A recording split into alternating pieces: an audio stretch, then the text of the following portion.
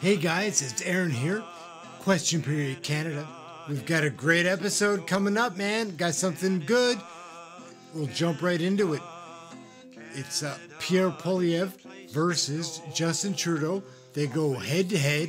It's pretty great. We'll jump into it. 3 days in Canada. Saturday night, a 16-year-old boy stabbed to death at a Toronto subway in an unprovoked attack by a repeat offender. Sunday evening, a father stabbed to death outside of Vancouver Starbucks with his wife and daughter present. Sunday night, a man stabbed on a Toronto city bus and taken to hospital. Monday night, a sergeant, a police officer, killed near Poilievre. And in the early morning of this day, a young girl shot to death in Calgary. This is part of the 32% increase in violent crime since the Prime Minister took office. Will he reverse the policies that caused it? The Right Honourable Prime Minister. Speaker, we are, like all Canadians, deeply concerned with some of the very heinous crimes that we've seen over the past number of days. The increase in violent attacks on innocent Canadians and on those serving the public through law enforcement is extremely concerning. That's why we will continue to be there to make investments in public safety. Unlike Conservatives who cut funding for police officers, we've invested in public safety. We invested in municipal police officers, as we've invested in community safety programs, as we strengthened gun control, as we've continued to strengthen consequences for violent offenders. We will continue to be there to keep Canadians safe. Honourable Leader of the Opposition. What else would you say, though? People are tired of hearing about his concern. They want to know what he's going to do to reverse the damage he's caused. He brought in a bail system that allows repeat violent offenders back out in the street again and again, sometimes released the very same day. In Vancouver, the same 40 violent offenders were arrested 6,000 times in a year. That's 150 arrests per criminal per year as a result, a direct result of the Prime Minister's easy bail system. Will he replace bail with jail for repeat violent offenders?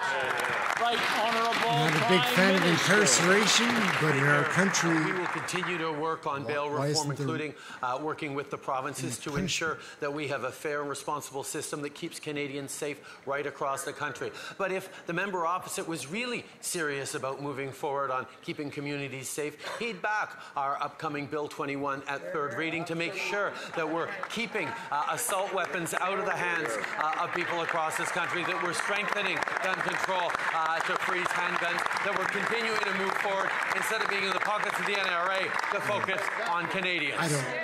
The Honourable Leader of the Opposition. Unbelievable. He thinks that a hunter in Nunavut is responsible for the stabbings in downtown Vancouver. How ridiculous. Under his policy of targeting law-abiding citizens while we're allowing repeat violent offenders to go out on the street again and again, we've seen a 32% increase in violent offenses. And in fact, one of the detectives close to the case in Toronto said that the offender was out again on numerous releases.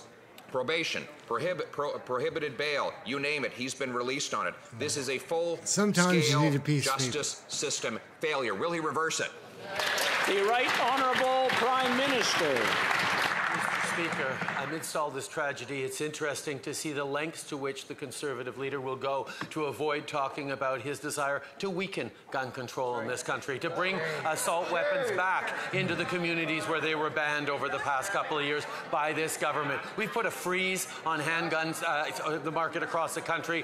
We're strengthening gun control, and every step of the way, the Conservative Party stands against it, Mr. Speaker. And that's why I'm asking them, with their concerns about public safety right now, will they step up and accelerate the passage of C-21 when it comes back to this House for how do you feel about that? Leader of the Opposition.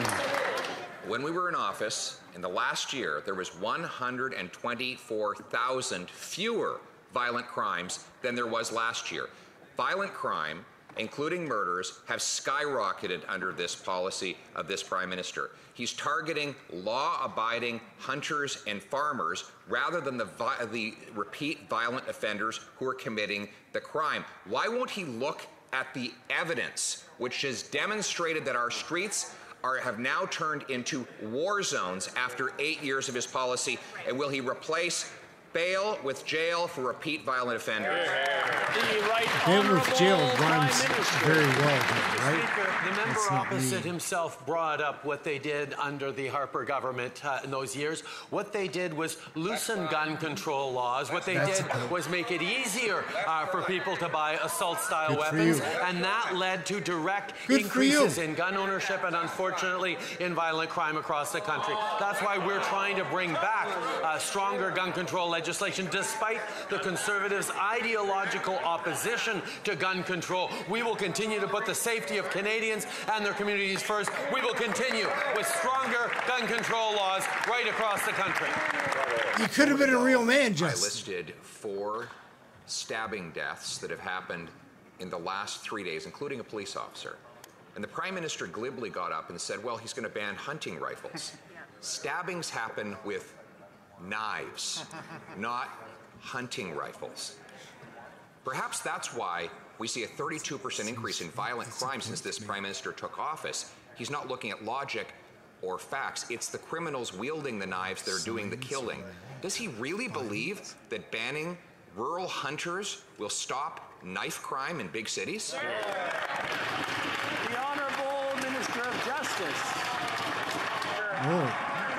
Canadians deserve to feel safe, and Canadians must be able to feel safe in their communities.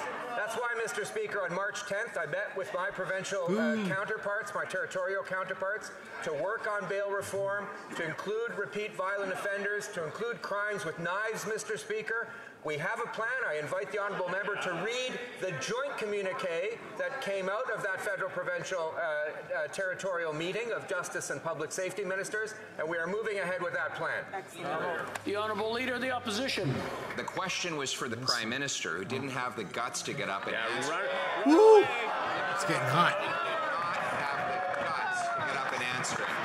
A moment ago, I listed 4 murders and near murders that happened with knives in the last 3 days. This is part of a massive crime wave that the Prime Minister's catch and release bail system has unleashed right across the country. We did not have crime like this before he took office.